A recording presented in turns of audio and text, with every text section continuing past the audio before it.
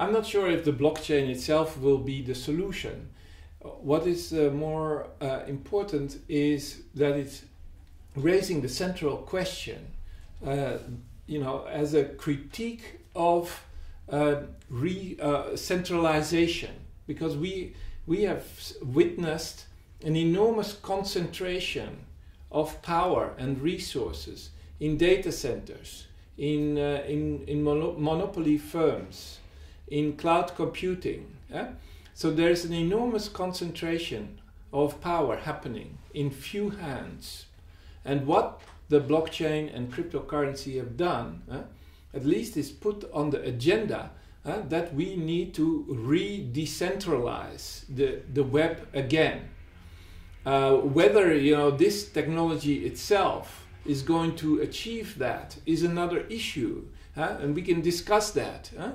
And we can discuss whether it should be done via a Ponzi scheme, whether we like the pump and dump schemes of the ICOs, and whether we should accept, let's say, the mafia structures that are behind many of these cryptocurrencies. Okay, that's another debate, but the blockchain is in a way, a phenomena, a reflection of that collective will that is there, which says we should turn the internet again into a network of networks.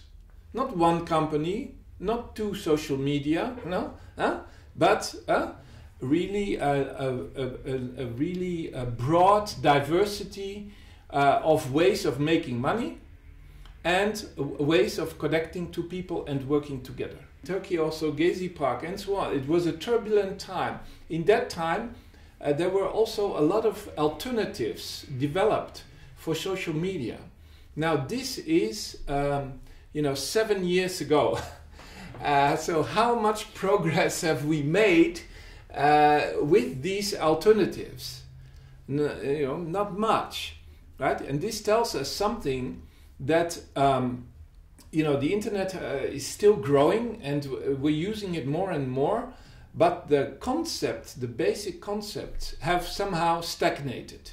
And there's even a form which some people call regression. The internet has gone in the opposite direction. So if we want to change this culture and reintroduce these ideas, such as decentralization and the creation of new networks, right? Because the platforms are only further centralizing, right? So we need to go away from those centralized platforms again and establish local initiatives. Local initiatives here in Ankara, here in many places. This is the key. So for us, the solution of this long-term crisis and stagnation is the development of local initiatives, and not per se the adaptation of global standards and services. So yes, and we believe that these local initiatives will lead to a renaissance, if you like, a rebirth of the internet. And whether it's going to have that name is of course not relevant. We're not talking about names here, and I'm not even talking about numbers. I'm not interested in Internet 2.0 or 3.0 or 4.0, right?